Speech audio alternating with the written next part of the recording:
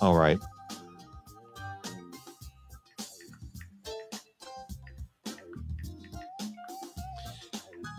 Okay, so we're live. We are live and we are going.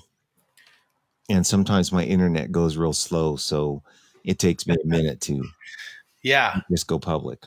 I just had Spectrum out to look at my internet tonight, earlier this afternoon. Okay, well, Ted Blaisdell is going to be joining us in a few minutes. I sent him a link, and for some reason, he was not being able to get on, so he's rebooting. But I have a question. Sure. I've been trying to do with my Switcher Studio, get live stream into the Lightning port, right? I know that all kinds of people have been using what's called an iRig. Well, we can't get any right now. They're all unavailable. So I believe Focusrite just came out with a device that's called iTrack Solo. Focusrite iTrack Solo. And it has a USB output. So my question is, the 2.0 USB cable, I'm going to show you so you know what I'm talking. You know what I'm talking about, right? It's this cable. Can you see me? Yeah. It's that part. Right. Okay. Is that, does that work the same as an output? That technically, well, yeah. I You mean, connect it to the output, USB output of it. Well, USB is bidirectional, so there's not so much of an input and an output. But okay, so what device are you? What are you trying to do? Okay, I'm trying to make on the new iOS devices, all of the iPhone 10s and the iPads, right? They can only have input through the Lightning port, right? So you need something that will input into the Lightning port if you want to put audio into it or hook a mic up to it. So what everybody's been using is the iRig, because that has an input that you can use into a phone, and that will send audio to the phone. So there are now devices coming out that they're all doing that. So you can send your audio straight to the iPad or the iPhone. I've been trying some things on my own that's not working. So I think I need to get a specific device that is made to send audio through a lightning cable. Yeah. You know what? You should check this out. Okay. Let me pull it up here.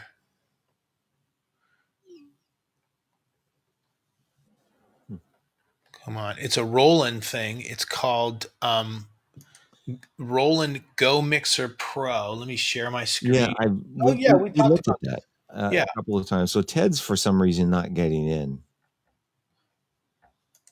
Okay, so okay, hang on. Let me switch that so he can see that. Okay, that's the Go Mixer Pro. Didn't you order one of those? I was not able to find one, to be quite honest.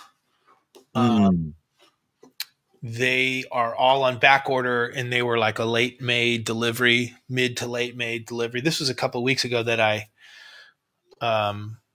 looked at. Okay. So what I've been trying to do, because all of that stuff is unavailable, right? Yeah. So what I've been trying to do is find a workaround solution, and I have not been able to. Something that's inexpensive. So what is the situation you're trying to do? You want to send audio through your phone up to the internet as opposed to going through your house internet, or no? Okay. Switcher Studio only takes audio through the device controlling the switcher. So technically, what I'm doing is how I have my my thing set up is I don't know if I can do this, but I have where video chatting, right?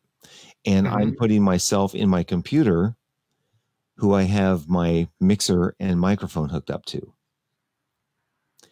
And I'm using the audio through my video chat room on my computer, not through Switcher Studio, which I'm using here.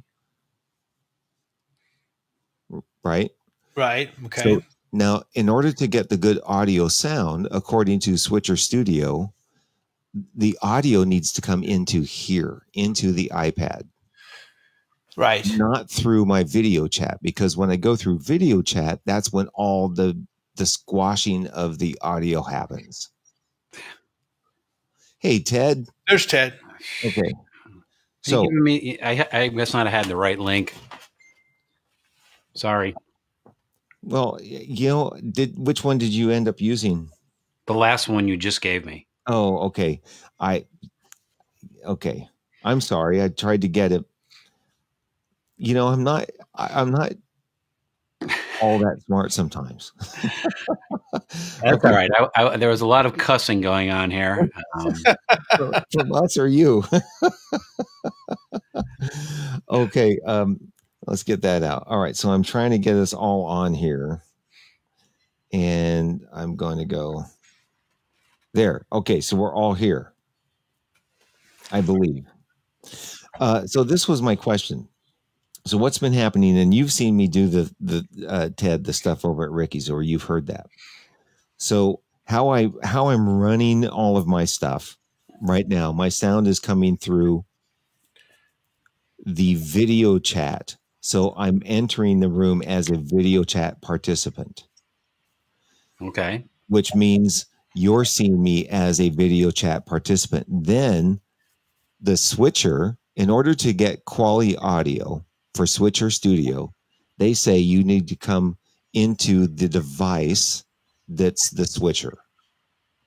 So I need to come up with the lightning in and input the audio into this. And we've talked about this using an iRig or something. Okay. So all of those iRigs and all of those devices are not available because everybody's bought them up. So I've been trying to come up with a workaround. So what I've tried.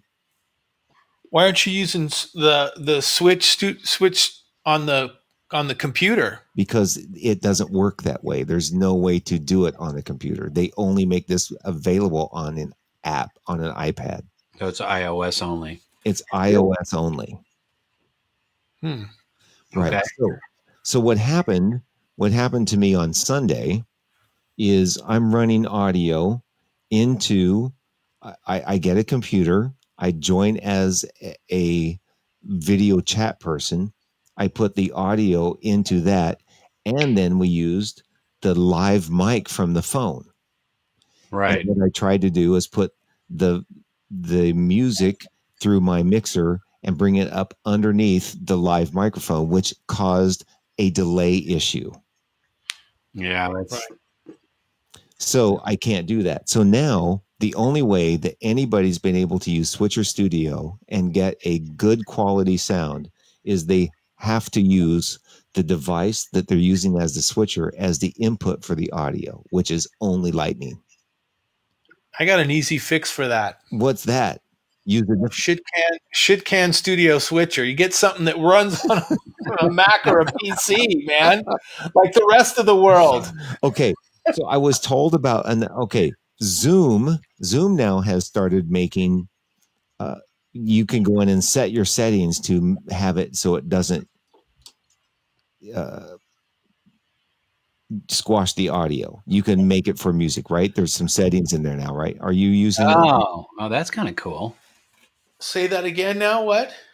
You can go into your settings for Zoom now. And you can set it as vocal or like voices or take out the background noise so it doesn't squash it. So you can put more audio in it. You take the noise reduction out. Yeah. And the compression.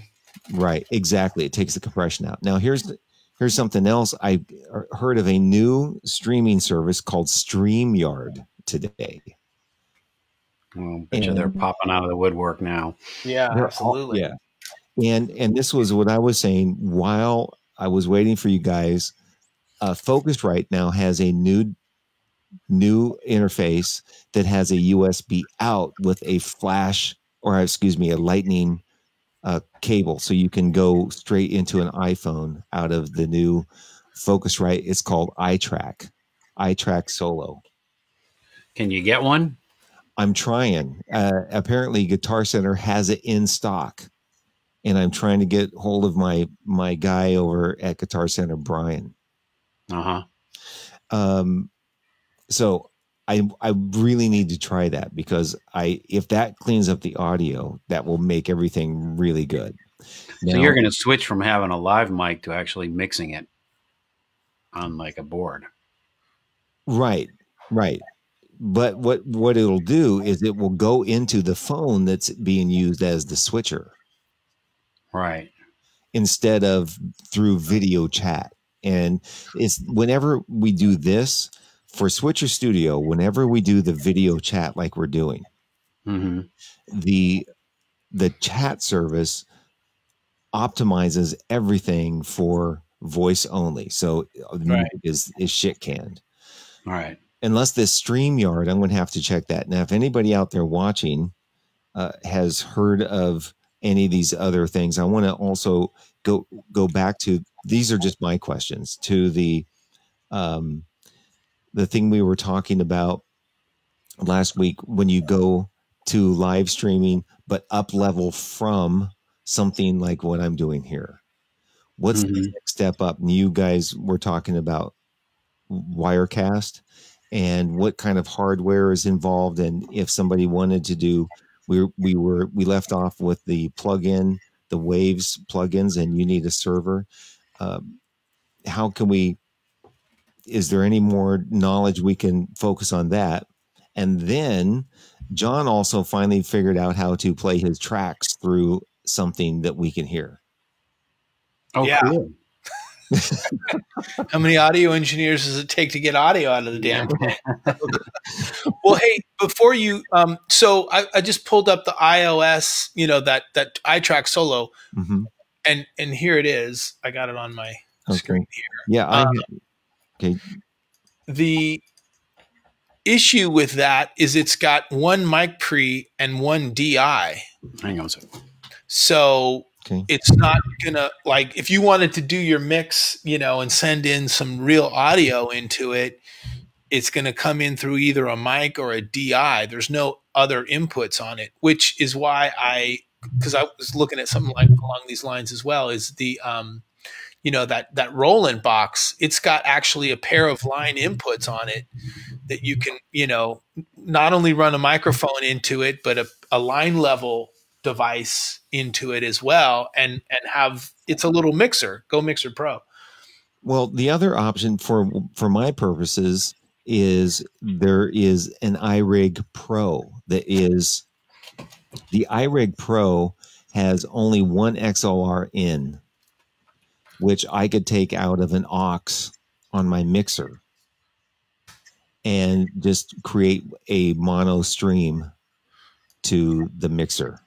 Yeah, I don't think you want that. No? No.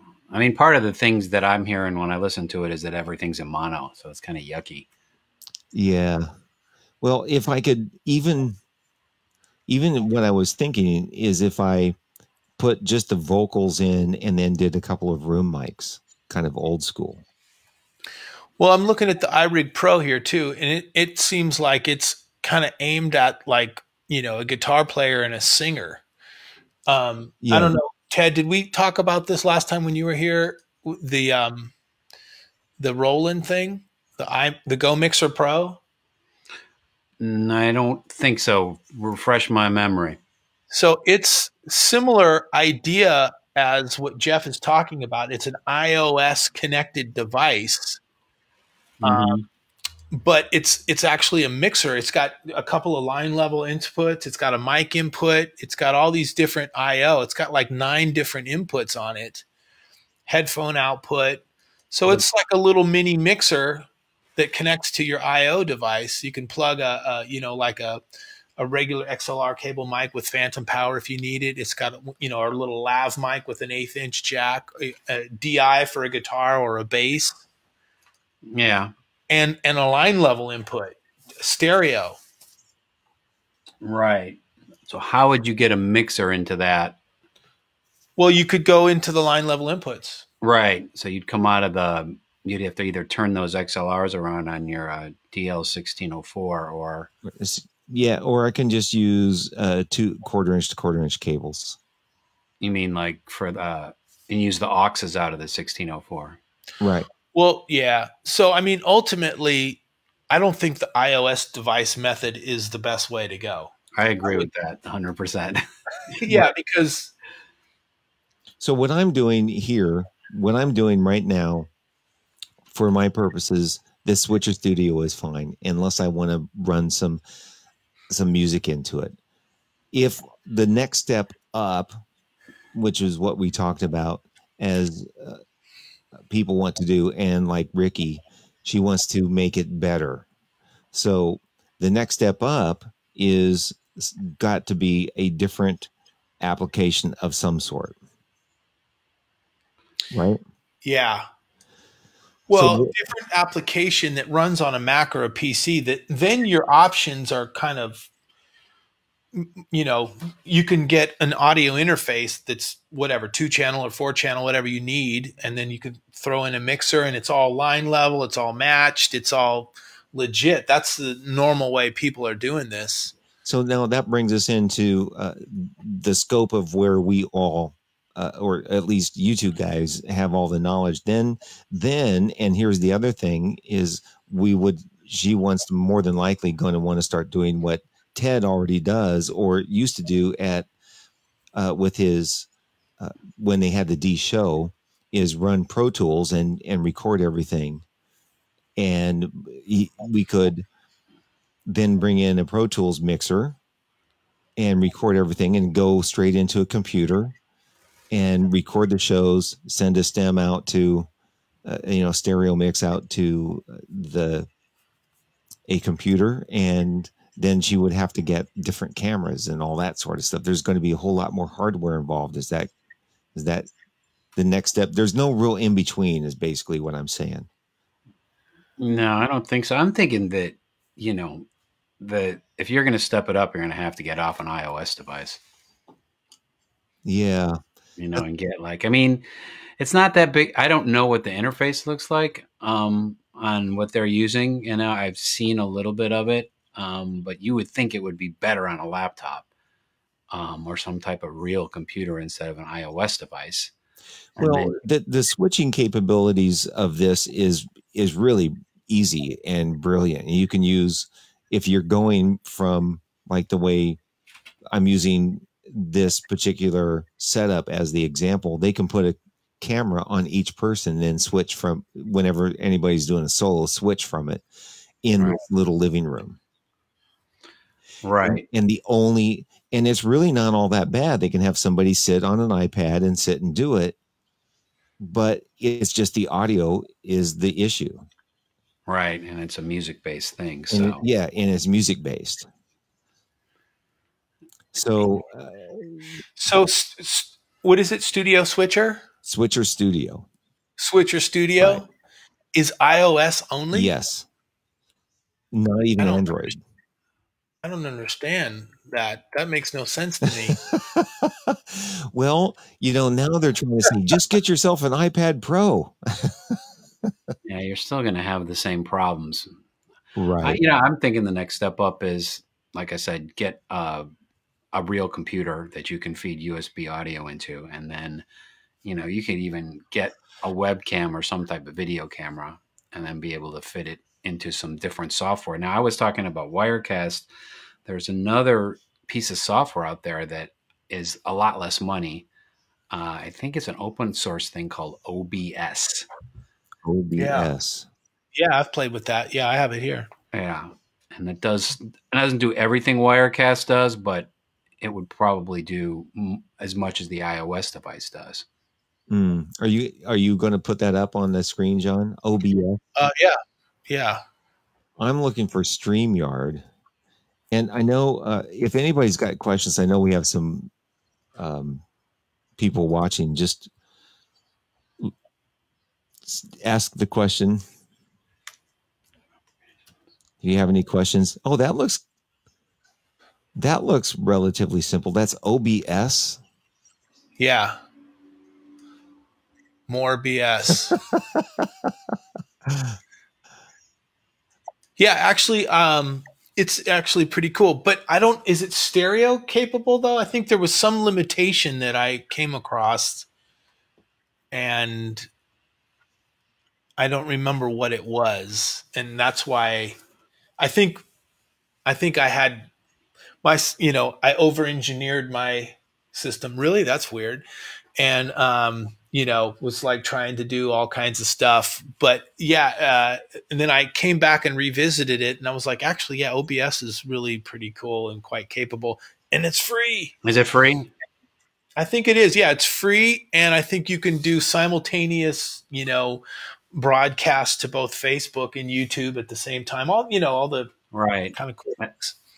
That's what we used to do with Wirecast. And this I'm just, while you're doing that, I'm also looking up StreamYard, and StreamYard will they will send out live stream to all of the Facebook, YouTube, and LinkedIn all at the same time. Right. And it's computer based. Okay. And it says, so it looks like it does, StreamYard does all the same things that Switcher Studio does. So what's it called? StreamYard? StreamYard. And it's new? Yeah, I don't know how new it is. I just heard it's new to me. Somebody just told me about it. I'm guessing it's pretty new. So it's not free. It's not free. No, I don't know. I don't know. Pricing. No, it's not. There's pricing right there. Oh, actually, there's a free version, it looks like. Let's take a look. Okay. So there's streaming to 30 plus social platforms at the same time. Wow, Jesus. Are there 30?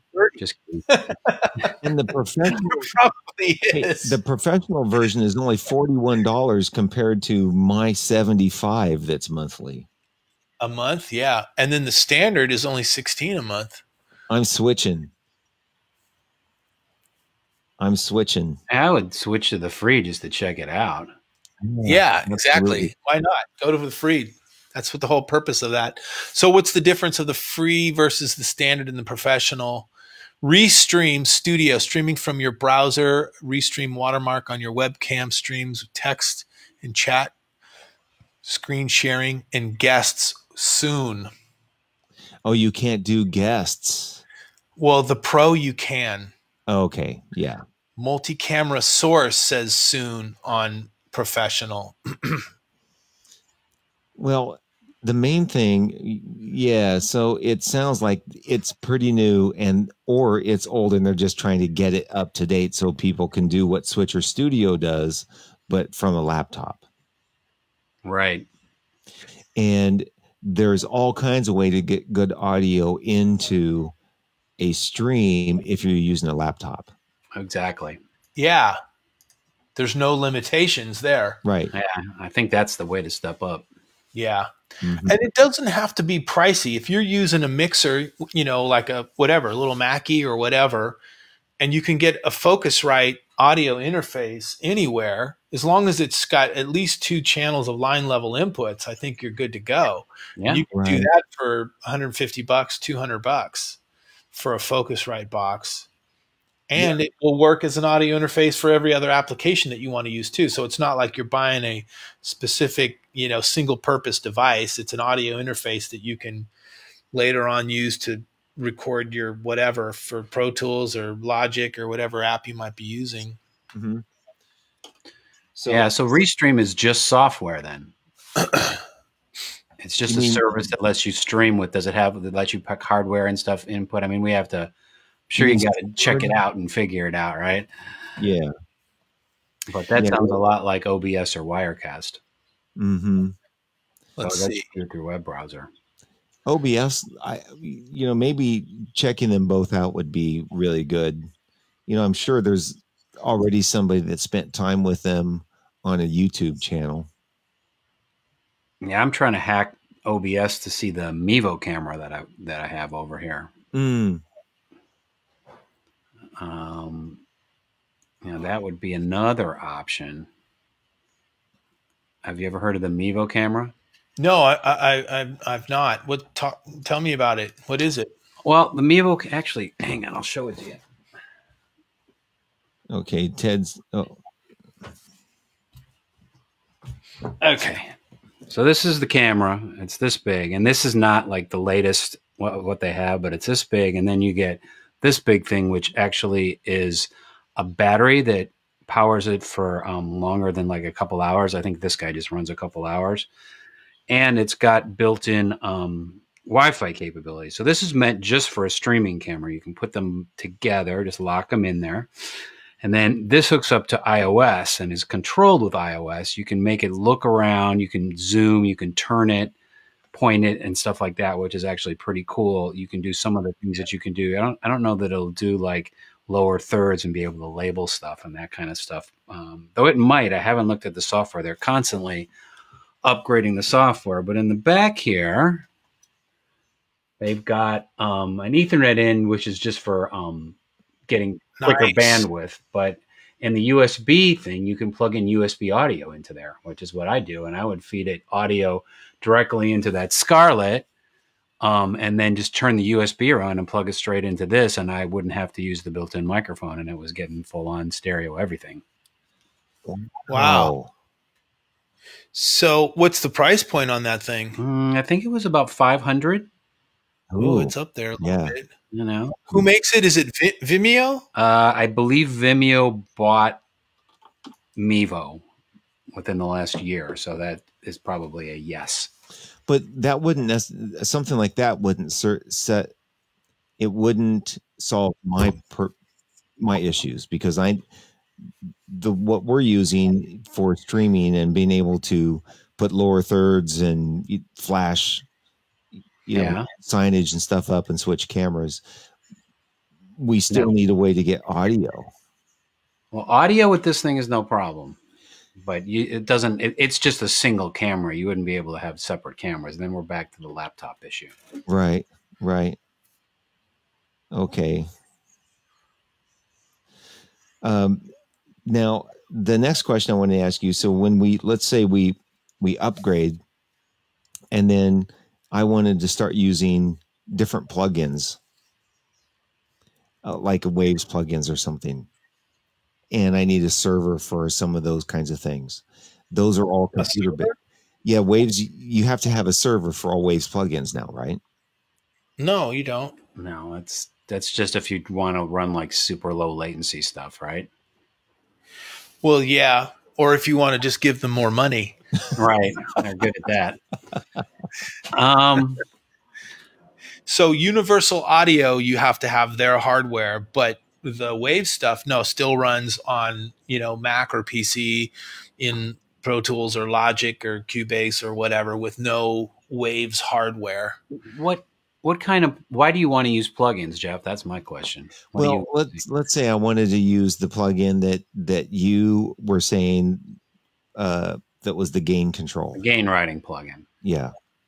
How would I be able to find something like that to use on this, in this application that I'm talking about? So, Rick Walt just said they use Mevo to stream their services. However, if I'm not mistaken, in order to use that, you can only use that one camera. You can't use multiple cameras.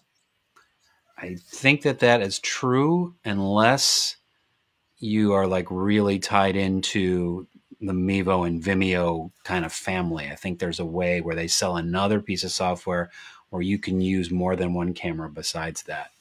I've never done it, but I have remember hearing about it.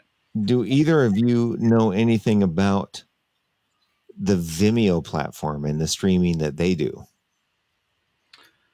And if I don't. A little bit. So you can live stream through Vimeo.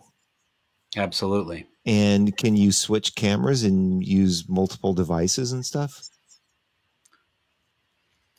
I never used it like that. It was just a way to, like, we used Vimeo to push out to a website. And there was like a link that we would put in the website that would actually embed it in a web page. It's I'm sure it does more than that, but it's kind of like almost like a YouTube kind of thing where you can post your videos and tie them to your website, right? It will, is that right? Where you're playing the video from, like YouTube does, you load your video up to YouTube and you can link it to your website, but YouTube is actually playing it and hosting the video. I think Vimeo does something similar to that, if I'm not mistaken. That's what I use Vimeo for when I was using it, you know, for that. I was using it with this thing. We could push out to Facebook Live and Vimeo to go to the the private website with a link that Vimeo would generate for us. And you could do them both at the same time. And the other cool thing about this guy is, if you pop open the top here and open it up, you can record too. So it ends up being a recording that's not like smashed and compressed with all of the stuff that Facebook Live would use. And you could bring this in and edit it as well. So it's kind of a neat little box. Audio and video. Hey, Ted, stick that up again. Hold it up. Oh, it's just the micro HD card. Oh, okay. I got you. I got you. Okay. Yeah. I think this is a 256 megabyte one. All right. If anybody watching has a question about all of this stuff, just text it, put it in the comments. You can call in if you want, and I'll put the phone number up in a minute. But yeah, I want to get this this Mevo camera. There's a little hack inside, something that you can download somewhere that costs money that lets you use it as a camera in OBS.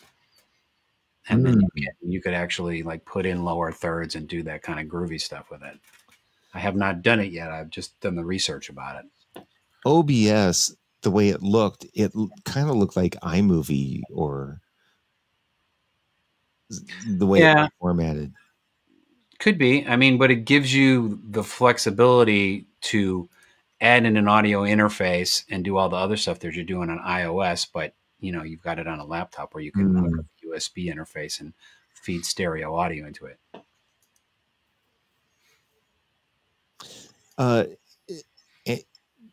Now, let's say I wanted to record then and bring, once I get my live stream up, which there's talk of going to a individual website, right? And so we don't, if somebody then wants to watch the broadcast, they need to go to a web page instead of Facebook Live, because Facebook Live honestly has issues. They freeze up all the time, and it isn't necessarily the internet or the applications problem, but Facebook Live has issues taking streams. So there's talk of going to a separate web page. Do you guys know anything about that versus live streaming on YouTube or any of these? Is it, can you get better quality just going to an individual web page? I am not sure about the quality of it. I know that you can do it though. I mean, through Vimeo, they will give you an embed code that you stick in the web page, and it just like, you know, will pop up there. You know, if I had next week, I will get like one thing about this Mevo camera is everything has to be like the latest software, and it's a little bit. This is run by iOS, but you can have to sort of you can stream it to all the different platforms at the same time. And it's kind of cool that way. But if it's not like the latest, it's kind of a hassle sometimes to get it to connect to the iPad. It's like looking for Mevo. Hold on, I'm going to interrupt you, Ted. I'm sorry. Okay. That's all right. We have a phone call. Hi, Jeff. Hey, Rick. Hi. Hey, a couple of things for the Mevo. I put in the comments thing. We can pre-set up shots right ahead of time. Yep. Yeah, that's pretty cool. So I'm just wondering, is that standard? I mean, it must be pretty easy if we figured it out. You're talking to me, though. This is Jeff speaking. That's not easy to a guy like me. Oh, okay. But I do want to.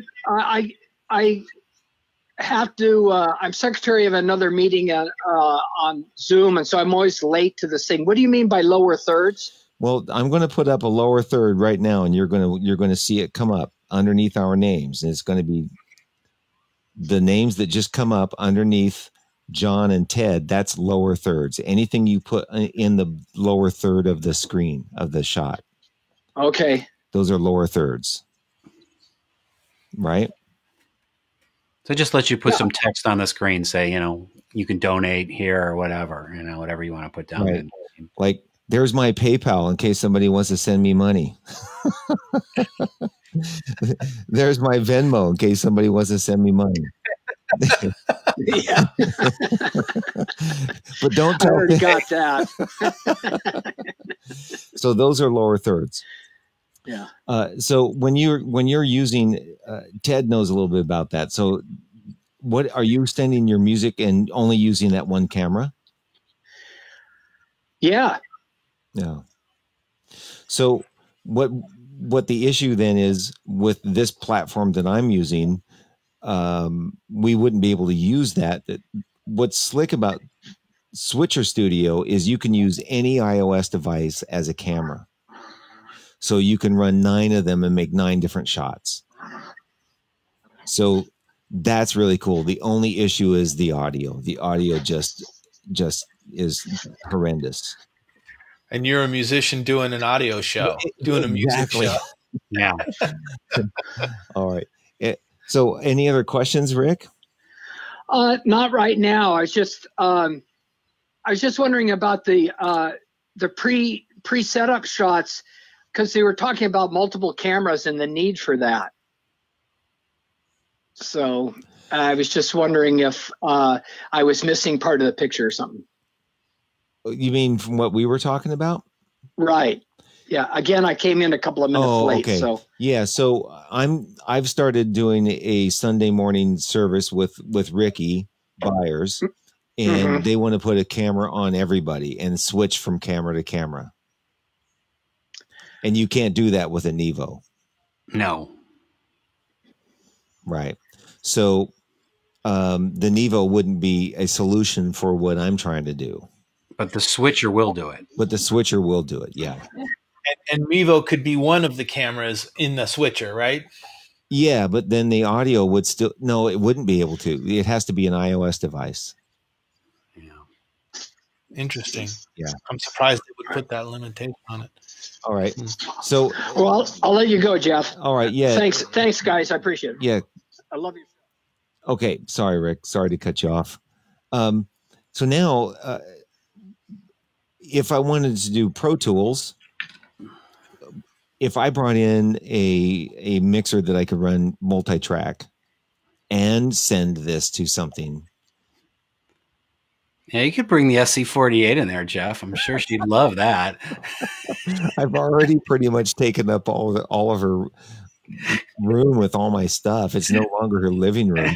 You can see you rolling that 175-pound thing in the doorway. Oh man.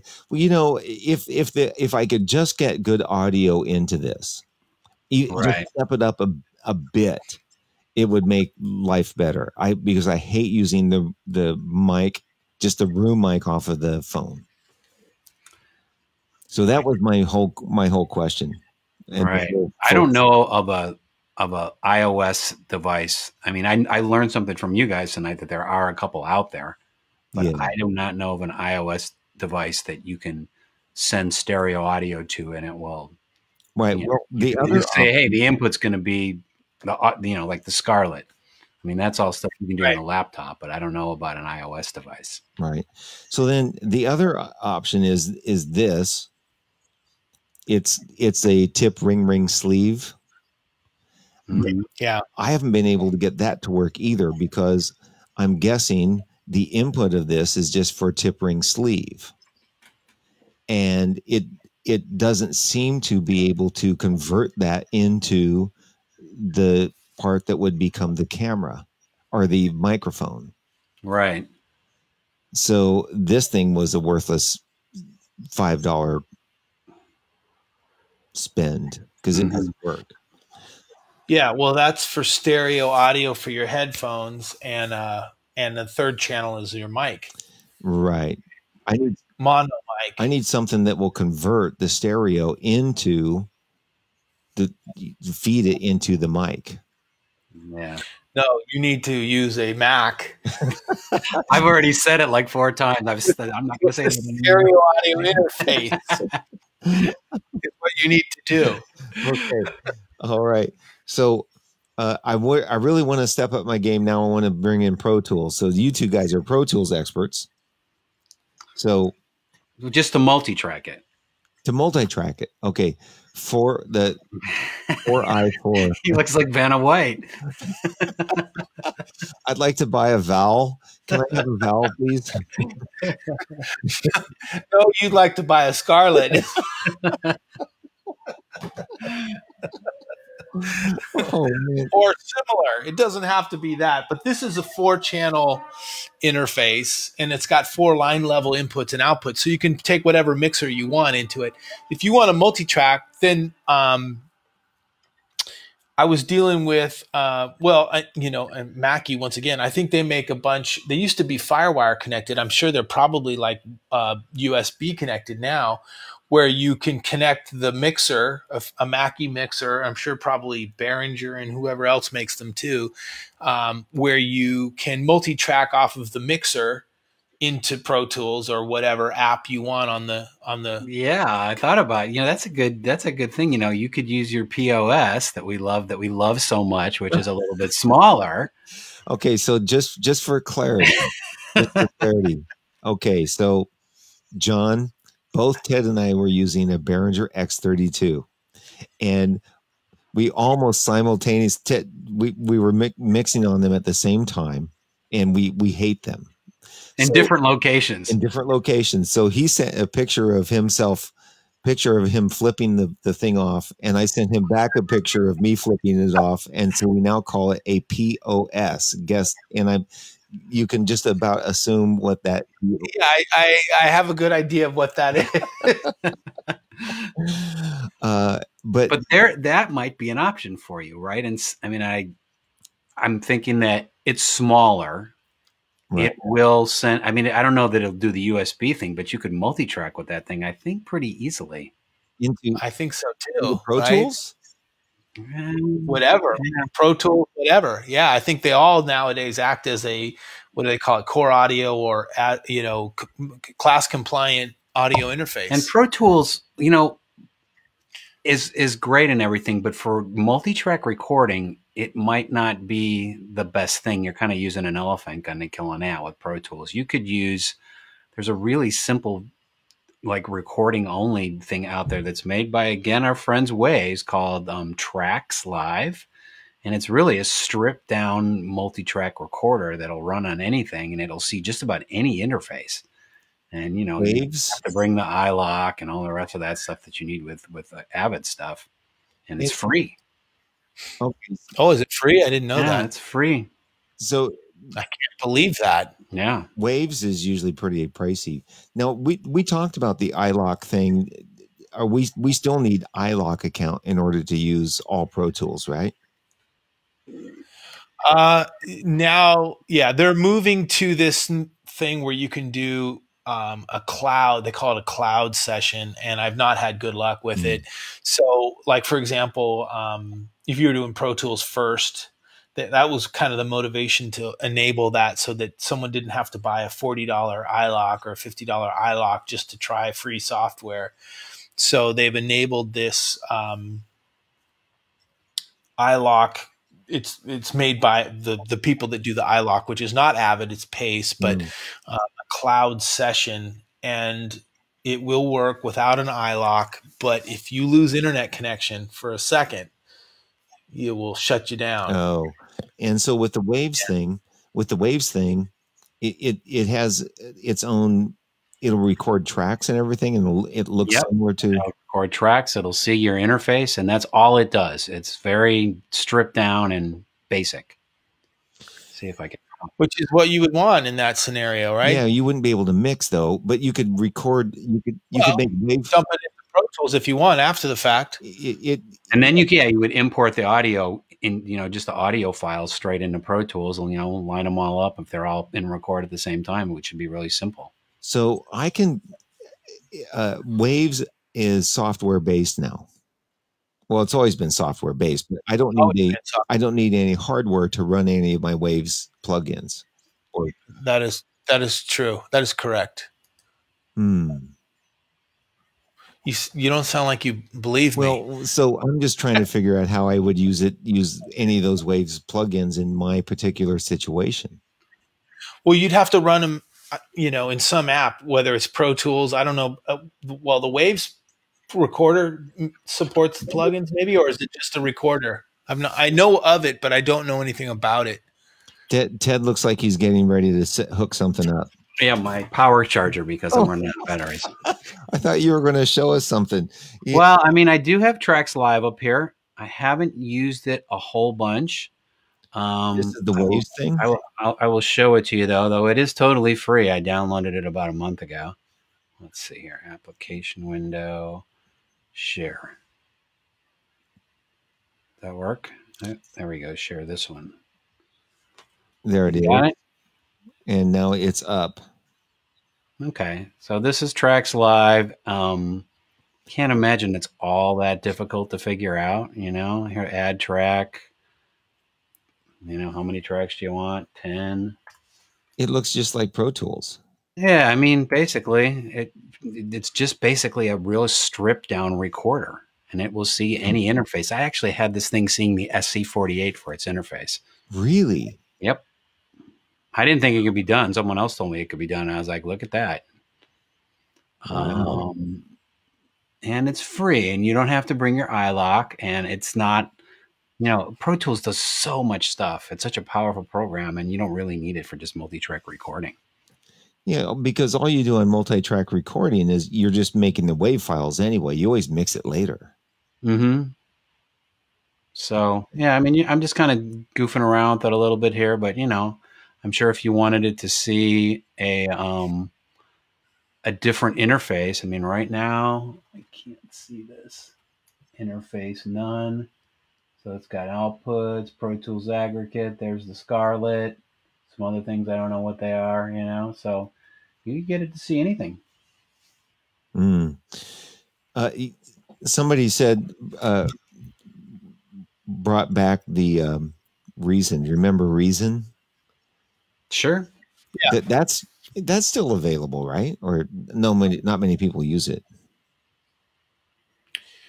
I think they came out with a more updated version not too long ago. I think they fell off a little bit, but I think they kind of came back. I haven't touched it in a while. Ableton Live is a biggie. Yeah. And how are you guys with Ableton? I have not spent any time with it either.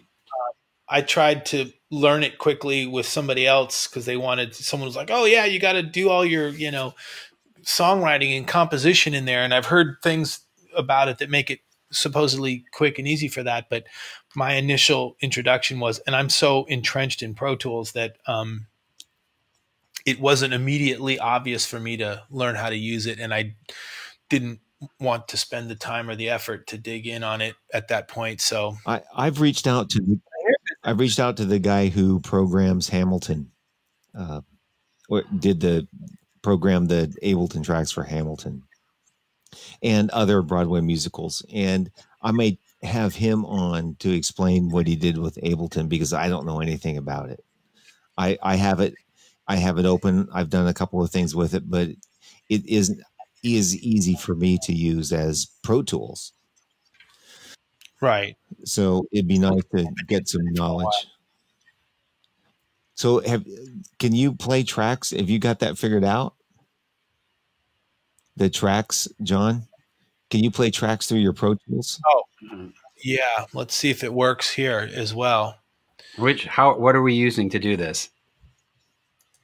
Well, so I don't know if it's going to work here or not. I do these Zoom things, and I was having an issue getting my and again, I over engineered it. I've got, Pro Tools HD and then an M box and all this and a mic setup and all this. And I was just trying to get my audio direct, output from Pro Tools to the Zoom audience. And I used an interface that I was using for my microphone, so I could have a nice microphone. And it's a 4-channel M box that I was just taking mic in on number 1, and then Pro Tools, a stereo output of my HD rig, into 3 and 4. And I was hoping it would take all that, and it wouldn't. It didn't. It sees a 2-channel interface, and that's it. So if I could send in a mono signal on the number 2 channel, so in Zoom, you can enable the functionality to pick it off, but I'm using basically the built-in, audio hardware of the Mac, which is fine for me to listen to it, and then it picks it off through, like, the playback engine is set to Zoom audio device from my Pro Tools playback engine, and that will play back audio. But I have no idea if it will work in this situation. But let me pull up my master. How does it sound when you play it through Zoom? Well, I can't hear it, but I got confirmation from the few people that were listening that it was it sounded good. Or Did you? They could hear it, put it that way, and it wasn't my reverberant, speakers coming through my microphone. It was Right. it was a direct line. So let's see.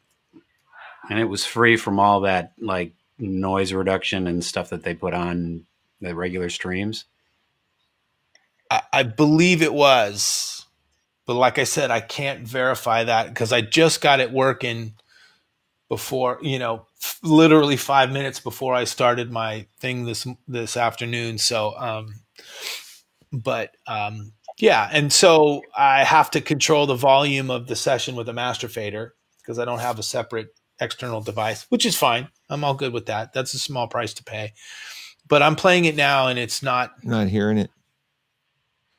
Oh, so let me try this. So this is a completely different thing, and I'm not surprised that the Zoom audio device driver is not happy here. So Ted, I think you and I need to go over to John's and let his kids cut our hair. Man, you think I need a haircut? It's a number 3. That's all it is. It's a number 3 on the shaver. I'm going to get a Flowbee, man. Okay, no worky. That's hearing that? No.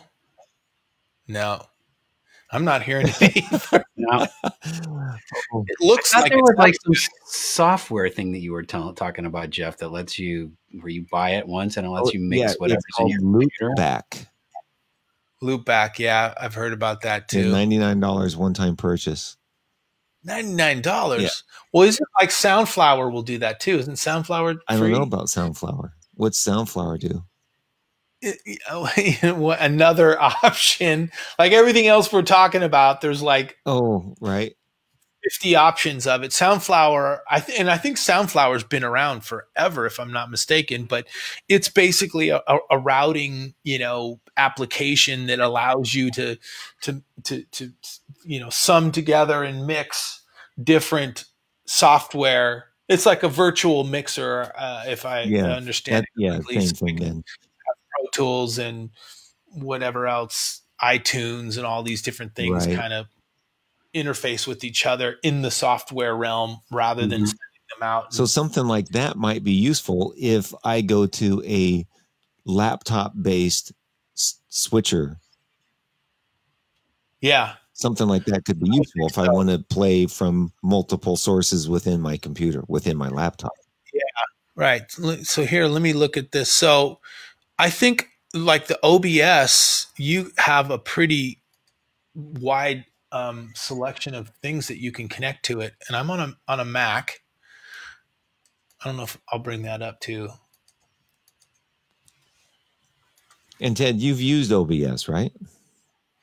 I'm more familiar with Wirecast. I just know of OBS, and like I said, I was working on it to hack the Mevo to see if I could use the Mevo as a camera that I could direct instead of like the Mevo just wants to spit out to only live streams, and I wanted to use it with OBS instead of just using it as a cam because it's kind of a cool camera. I mean, Yeah. You can set up shots with it. You can make it look left or right. You know, it really does have a huge range, like, 180 degrees when you put it up. I'll try and get it working if I can get this hack going by the next show and see if it works. Because I did watch a YouTube guy that had it going, but I got to figure out how to make it work in this. Yeah. There always seems to be one guy, one YouTube guy that's just have spent all that time working on it. Mm-hmm. Well, somebody wrote a hack specifically for the Mevo camera to work in OBS. Perfect. Okay. So no good. Oh, I switched Ted and John around. Don't mind me. I'm just playing with. Whoa, careful. Whoa. All right. So no working on the Pro Tools. No. One at a time. I got it working in Zoom, and I need to work on that a little bit more. It won't work in Switcher, but maybe you could get. No, you might be able to get it to work in your built-in microphone or something through your Scarlett or your MBox. Well, I have an MBox, so the issue is the way I have it set up. I could probably get it in as a mono signal because I'm using my MBox to get my microphone in. That's channel 1, and I could probably patch it into channel 2, but it would be a mono signal. Does anybody know anything about Be Live? You heard anything about Be Live? No. Is he a rapper? I don't know. He could be. That could be. Maybe it could be me. That could be my new thing. Be Live. Be Live. Be Live. Look out. I haven't heard anything about Be Live. Are you gonna a new way for live streaming? It's new. A new way for live streaming. I'm sure there's one every day. Yeah, right now. Yes, absolutely. Whoever comes up with a thing that is best for audio is going to just kill it. But of course, almost everybody's just doing what we're doing. It's just one person. Oh, it's YouTube. Is it YouTube based? Promote your brand. Be Live. Try now. Professional live streaming made easy. The guys that make Wirecast have been doing this for a long time, and I know that they also have like iOS apps and stuff like that too, though I have not checked it out yet. But it's a pretty established company called Telestream. Telestream. Yeah, they make Wirecast. I've got an older version of it, which they want me to upgrade, of course. But I know that they have some iOS apps. I haven't checked them out yet, though. I didn't know that was going to be the topic of our evening, or maybe I would have done a little bit of woodshedding on this. There was no real topic. I just threw it out because I was getting. And here we spent an hour talking about it and figuring it out. I was getting. All it takes is just one little, like the iRig or something that nobody has right now. Well, yeah. So Telestream, you bring up a good point, Ted. They've been around for a long time, but they do also, like ScreenFlow, which I use. I do a lot of little tutorials that, you capture the screen and all this stuff, ScreenFlow, and they have a whole boatload of apps and stuff. But they've been, deep in production, pro broadcast arena. And they've brought it downstream, I think, quite effectively, which I think that's a good point to investigate what they're doing. And I think they're doing all of the you know, like I said, ScreenFlow. They do enterprise level stuff, so big dollar broadcast stuff, but they also do a lot of the, you know, the smaller stuff as well. So they've got the resources, you know, to put together something like this that actually is probably pretty good. Right. And that's called Telecast? Telestream makes Wirecast, but they make a bunch of other stuff, as John was just saying. So what does enterprise solutions, what does enterprise mean? It's high end only? Well, large scale, corporate, you know, big dollar, you know. It could just mean like enterprise access, meaning like you're the admin. Oh, I got you. You're the enterprise guy. You're like the grand admin of an organization or something like that. So yeah, for the purposes of what we're trying to come up with then is how do we get all of this to work on any of these new platform or these platforms that we've talked about in terms of live streaming. And most of my audience are musicians, so we want it to be audio friendly. We really need it to be great audio.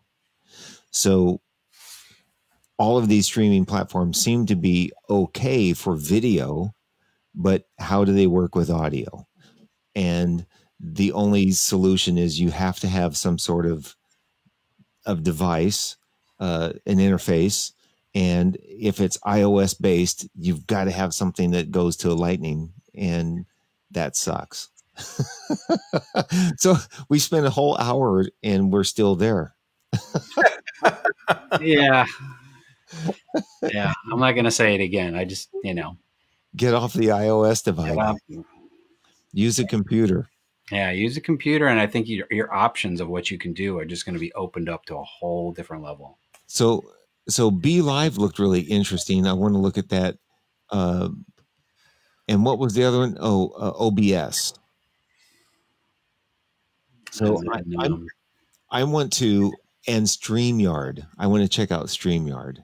I want to check all those out and try their free versions and work with them a little bit and see if I can't get them to work and what options I have with inputting audio.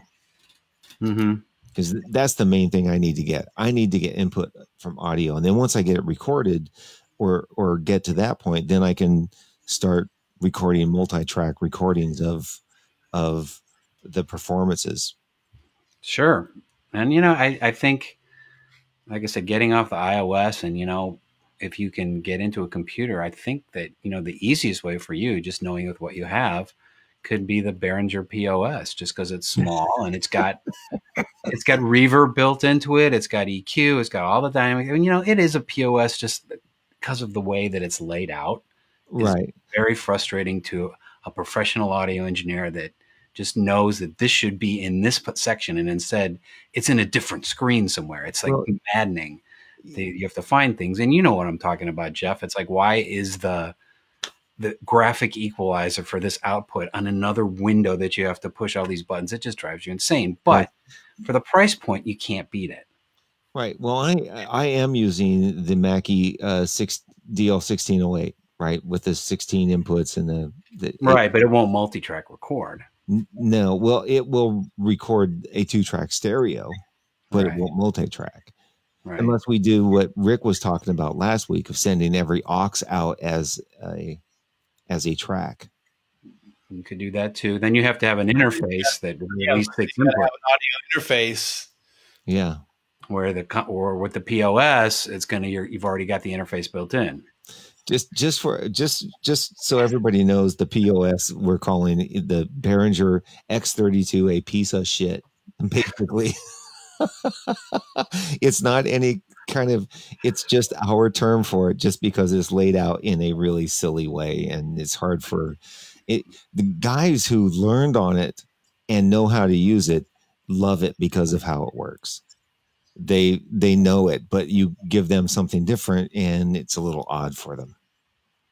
Can't be worse than a Yamaha. Those things are the worst. Well, it depends on the Yamaha. The new CL series is actually not bad. I can't stand them. I can't stand the CL series. Really, I like Yamaha stuff. I mean, I use it every week, and I find it really simple to get around. And I've really Not me. I found it murder. I've been really been digging it. I've been getting into the premium plugs on the CL5.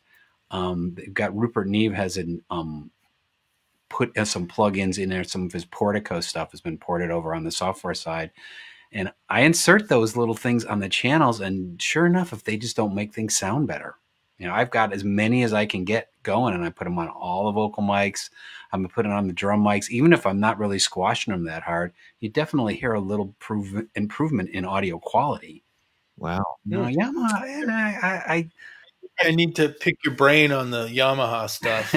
I was brought up an Avid guy, with the D show and all that stuff, and I loved it, and I was kind of forced into Yamaha, but Yamaha's been doing this for a long time. They've been doing live sound longer than anybody. They've been doing it. True. I mean, I've really kind of gotten fond of Yamaha gear, though I can go both ways. I use Yamaha or Avid or Digico or any of those things, but I'm happy to see a Yamaha console if it's there. The only thing I hate about Digico is great for doing theatrical production, and you can fine tune everything to and where you've got months to sit and do tech rehearsals and set all of your different things, and you can create all kinds of different ways to see your board and to send things and route things. But it's so complicated in a world of one-offs like me. It's too complicated to use. So the Yamaha is actually fairly easy to use. Of course, I'm an Avid guy too, so those come really easy. Right. The Yamaha stuff is already, sorry to interrupt you, Jeff, but I mean, the outputs are already routed to 2 analog outs. There's already reverb on the sends, like coming up on reverb returns, which, in a Digico, you would have to make all that stuff. Right. You have to create the sends and returns. Right. Yeah. And, it's just got, all the auxes are already in pre-fader, ready for, sends, that kind of stuff. I mean, no other board comes when you recall the opening settings, at least when you get to a certain level of console, it's already kind of set to go. So, John, over at the radio station, they have an SSL, right? Yes. And you get a chance to sit on that thing much?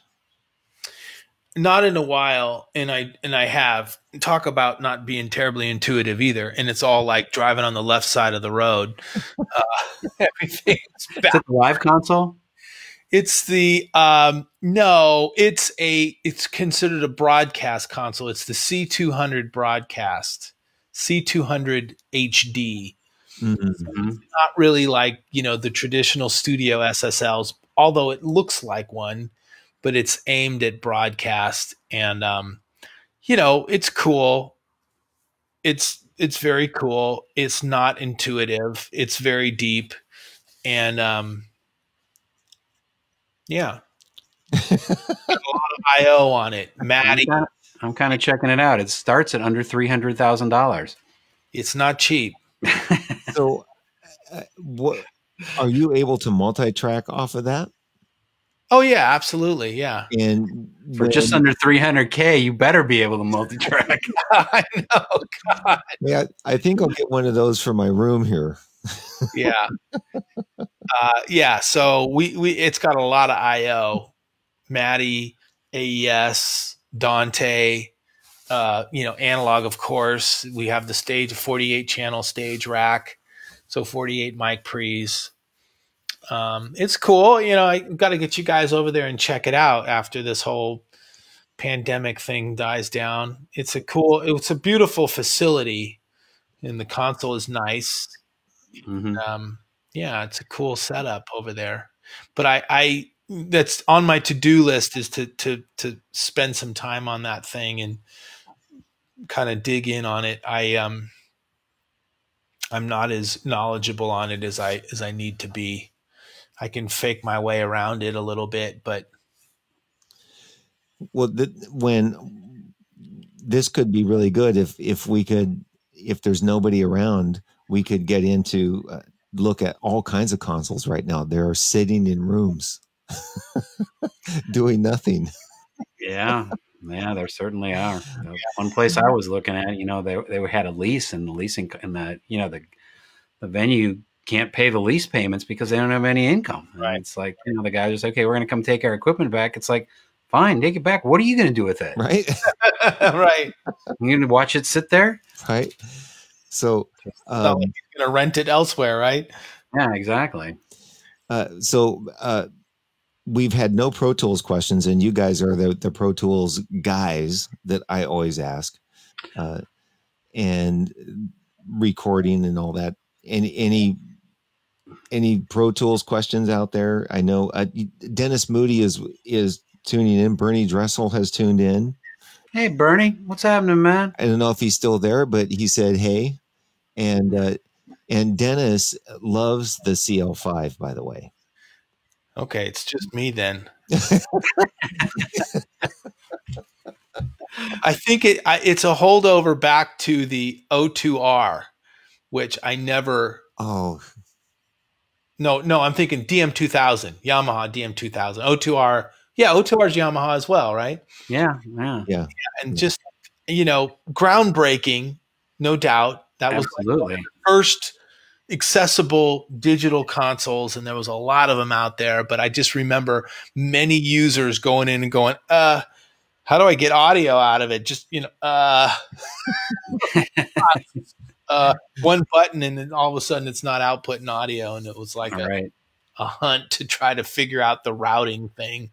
All right, well, I'll give the CL. I spend, you know, watching tutorial videos, and I'm just like, what? well, This you know, makes no sense. you know, you can watch tutorials, but the only way is to just sit and get your hands on the things and move faders. I've done that too. But oh well. All right, I'll take your guys' word for it. The only thing that gets tricky is when you're doing the racks, you know, for processing racks. What do you mean? Yeah, well, you know, the stage racks, you know, and who gets the head amps and all that kind of stuff. You know. Oh, you mean if you're sharing the Dante enabled Rio racks, a kind of network? Racks, yeah. That's that. I mean, that is something that, you know, you get so sick and tired of hooking up splitters if you need more than one console. I mean, why do we have two sets of mic pre's? So all that stuff really does make sense, but yeah, you have to share. You have to share the mic pre's, and, you know, one person can control it, and if they change it, it changes something else. Like, you know, over where we're using at the Saban with a CL5 and a CL3, you know, once the mic pre's are set, you just got to go in there. If you want to turn things up and down, there's a digital gain knob inside the Yamahas, that's where you should do your individual gain, because if you turn up the mic pre on the board, then it's going to turn up the mic pre on the monitor console as well, and that'll, you know, all hell breaks loose. Yeah, can. Yeah, that's one thing that the Avid consoles do pretty well. The S6s, S6Ls, it handles all that for you, but that's a much higher price point. Yeah. Right. Well, I've got like $5, and I need to be able to get this thing. I need to be able to get this thing to. Hey, Ted, you want to say it one more time? Nope. All right. So we didn't get to any Pro Tools questions. We've been talking an hour and 15 minutes, and I've consumed the time just with my trying to figure out how to come up with the best live stream platform and microphone and switching capability through an iOS device. All right. Through an iOS device. But I'm still fascinated on how I can get the Waves plugin once I go to my laptop and use a different stream server. How can I use my Waves gain control plugin? How would I do that? You know, I use the gain control in the church situation because of the level of dynamics involved. And I think I went over that last week because, you know, we have the 7-piece band and the 60-person choir, and, you know, that may make a lot of noise. And then, you know, 15 minutes later, you may have you know, the Reverend just kind of whispering into his headset, and people on the stream, they'll be, well, we can't hear the rev. So I use it, you know, for a gain structure thing that way. You know, if you're just mixing to a stream only, you know, you may be able to just go ahead and make up all those differences yourself. Yeah. Yeah. I mean, it's an auto gain plugin because we don't have anybody else that's mixing just the broadcast. If all you're mixing is a broadcast, you don't necessarily need that. Right. That's a good. I mean, that's basically what I'm doing every Sunday now because we don't have anybody in the sanctuary. I'm basically doing a broadcast mix with headphones on from the back of the room on the CL5. And I'm starting to back off of the settings on the max volume because it brings up the room noise and stuff like that, which is something that, you know, now that I'm mixing with just headphones on, I don't necessarily maybe need it as much because I can push faders up and down and don't have to worry about how it's affecting the house. So I want to be able to do that. And I need to be able to do that in this house and get it to their silly iPhone. Good luck with that one. Okay. I'm just gonna make them, if they spend the money and change it or going to get something different, it's got to be something that's based in a laptop. Something that's based on any type of laptop, desktop, doesn't matter. Should be hopefully a dedicated computer that's just for that. Right. And you never know. I mean, there might be one hanging out in a room that nobody uses. You know, I don't think they're incredibly processor intensive that I'm aware of. I think you're right. It's just basically a pipeline. Yeah. Right. All right, fellas. Well, nobody has any Pro Tools questions with my guru Pro Tools guys. Dennis uses Pro Tools when he mixes. I know that he's a Pro Tools guy. And Toby Simmons says, now I have options to research. Oh man, you know, I'm tired of sitting in this room all the time. Ted said to me, both of you guys have bookcases, and I've been watching this on the news. Everybody's got a bookcase. You watch Jimmy Kimmel; he's got a bookcase behind him, and it makes them look smart. Why get bookcase? Yeah, no, you're actually right. You know, it's just a green screen, but it works. Chicks dig it. I thought you were going to put something behind you, Jeff, with you could do a green screen thing. But I can't. That's what I've read after you told me that this Switcher Studio won't allow you to put an image, overlay it, or it won't allow me to do it. I have a question. Who's Fell Stevens? Fell Stevens? Fell Stevens, that's me. Is that like your porn name or something?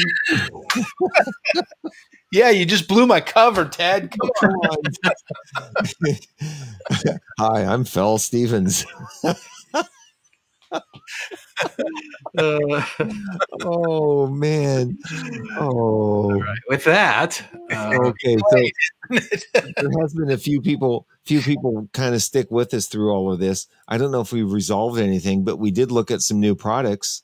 There's some new stream services that I'm going to try and see how the audio works on that.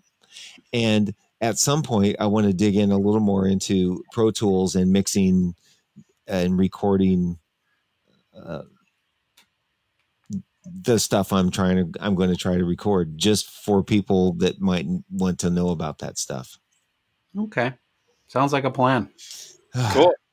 And if you guys find out anything new, I found out that the reason, John, I found this out just before we started, about an hour before we started. Remember, I wanted to bring that session over last week, and I had those assertion errors. Uh-huh. And a friend of mine told me that on the laptops that I have, which is this is like a before the MacBook Adorables, this is like the last big one that has USB ports and stuff in it. It's a 15-incher. That he said you have to hold down the N key and make sure that Pro Tools sees Pro Tools aggregate as its device instead of the built-in. And sure enough, I held down N, and the little window came up for Pro Tools that selected the device. It had already selected aggregate. I tried to open that same session I did last week, and boom, it came right up. Right. Yeah, that's cool. Yeah, so aggregate is just a combination of an input and an output. I guess it was just defaulting to an output only or an input only, maybe. Yeah, I don't know. I just learned it before we got going here. Cool. I was going to share that. You hit Command and N? No, just hold down N when Pro Tools is starting. Oh, okay. Once you get the splash screen, get you to the playback engine. Yeah. Oh, okay. Wow. All right. Any other words of wisdom? Not tonight. I'm all out. Yeah, I know. Not that I ever have any anyway, but well, we had viewers. We did. We had viewers. Yes, we did, and that's good. I guess somebody learned something. This is supposed to be tech talk, and we have no answers. I learned some things here tonight. So yeah. Well, tech contemplate. Yeah. Tech contemplate. I like it. All right. Well, there was no Pro Tools questions. And I really am going to have to get on this streaming stuff, because those questions are going to come more and more, and people are going to want to know easy things, but to step up to the next level and inexpensively and get off of this. That's the key. Okay. Well, guys, thanks for hanging out with me. I'll play some music and take us home. And thank you for everybody that tuned in. I know there are some comments, so I'll answer them when I get done. We did take a phone call. All right. Hey, covered all the bases. We covered all the bases. Yeah. All right. Yeah. See you guys next time. All right. Ted, take care. Good to see you. You too, John. Always. Jeff, take care.